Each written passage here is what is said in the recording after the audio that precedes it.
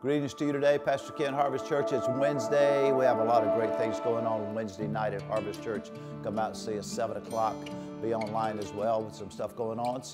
And also a series I've just begun for the month of January, Rise Above the Storm. These are challenging times, and that's why I'm sharing with you about knowing Jesus, not just him historically or about religion or his teachings, but knowing him in a personal way. And many of us on yesterday asked Jesus, come into my life because I want to know you personally. If you pray that prayer, he will do that through the forgiveness of sin. So how do we know Jesus? We know him through forgiveness. 1 John 1:9 says, if we acknowledge our sins, he is faithful and just to forgive me of my sins and to cleanse me from all unrighteousness, things that I did wrong and sinned against him. But then also I find him through faith.